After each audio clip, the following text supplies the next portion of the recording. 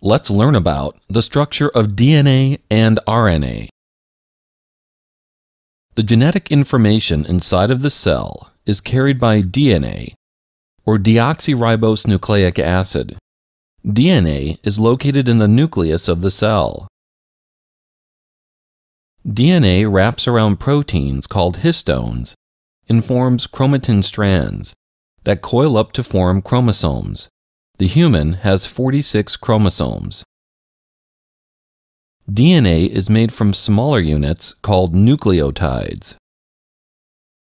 Each nucleotide has three main parts.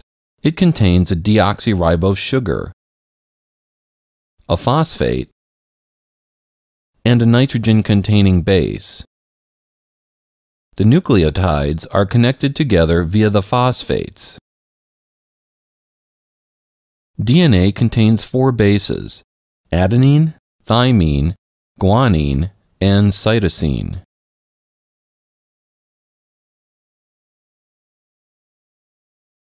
The bases are complementary, which means they can fit together to form base pairs. Adenine can pair with thymine, and guanine can pair with cytosine. The bases form pairs that interconnect the two strands of nucleotides, which are connected in opposite directions.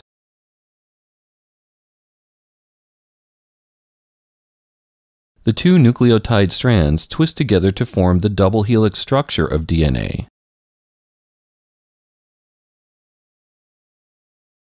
RNA has a different structure. RNA consists of a single strand of nucleotides. The nucleotides in RNA contain a ribose sugar. RNA has a different base as well. RNA contains uracil instead of thymine. Adenine can pair with uracil, and guanine with cytosine. RNA can read information on DNA and carry it to ribosomes for making proteins. This process is called transcription and translation. In transcription, RNA reads the information on DNA. A 3-base sequence codes for an amino acid.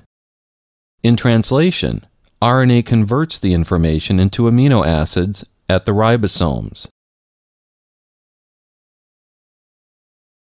We hope you have learned something about DNA and RNA structure, and see you next time.